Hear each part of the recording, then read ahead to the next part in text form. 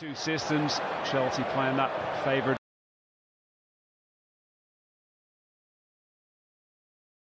Three at the back, both teams.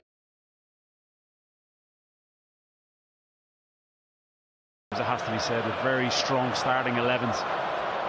Number three here. Yeah, Christensen right in the middle, Cahill. As per usual on the left-hand side of that back three, and as Azpilicueta, such versatility.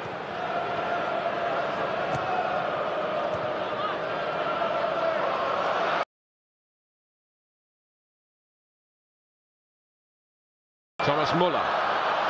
James Rodriguez in from that right flank position. Renato Sanchez on the follow-up. Just try and create a little bit of space for him. It's a lot better by Bayern. Here's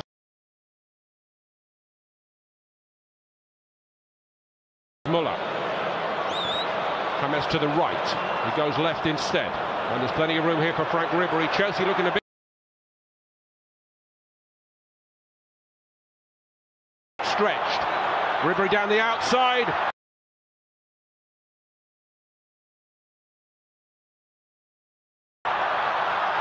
Needs a touch, and it's been provided by Thomas Muller, and Bayern are 2 up. Well, what a difference a few days make. Stretched. Ribery down the outside. Needs a touch. 4 or 5 seasons, and of course Sven Ulreich came in more recently. And Starker leaves Bayern end of May. 2 weeks into June, he gets a phone call, said, look, we're a bit short for the pre-season tour, could you come?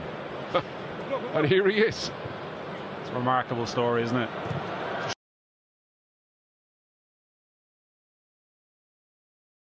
Shows the relationship that Bayern have with their former players, though. Here's one of the next wave, Friedel. Nathaniel Shaloba to Watford.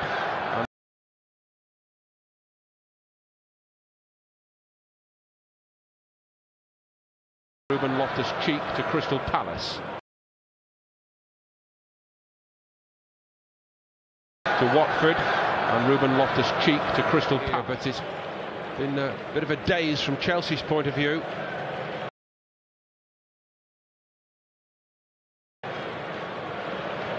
Batshuayi's not making much impact up front for Chelsea.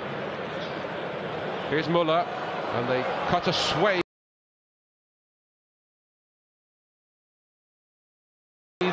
forward again here, Bayern. Thomas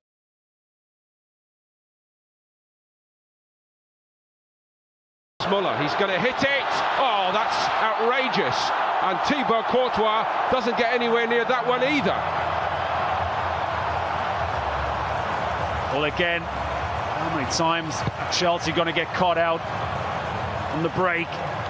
Thomas Muller had one very, very similar the other day against AC Milan. He opted to go the other side. They break so well. Lewandowski pulls away. Cahill, can he engage a little bit quicker? Possibly.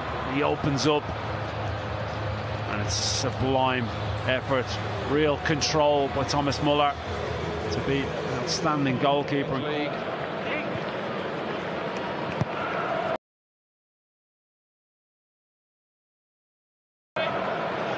Way down on his previous level.